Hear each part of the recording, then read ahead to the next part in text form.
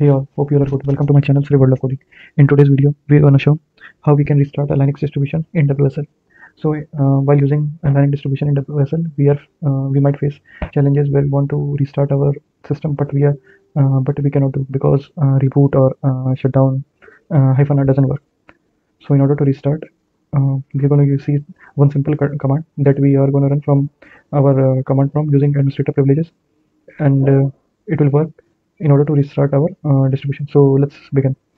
So here you can see we have Ubuntu 22.04 version running with WSL2, and these two instances are stopped. So what we're going to do, we are going to terminate it. So we will write WSL.exe -t, or we can write -- terminate and just copy the distribution name.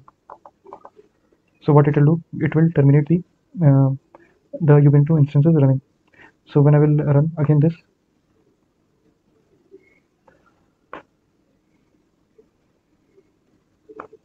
you can see after some time this Ubuntu instance is stopped.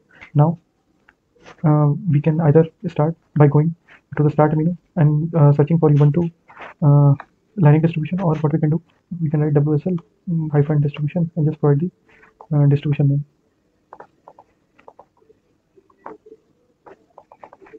So what will we do? So we'll be just logging inside our user. So through this we can restart our Linux distribution. Hope you enjoyed the video. Kindly like and subscribe to my channel. Have a nice day.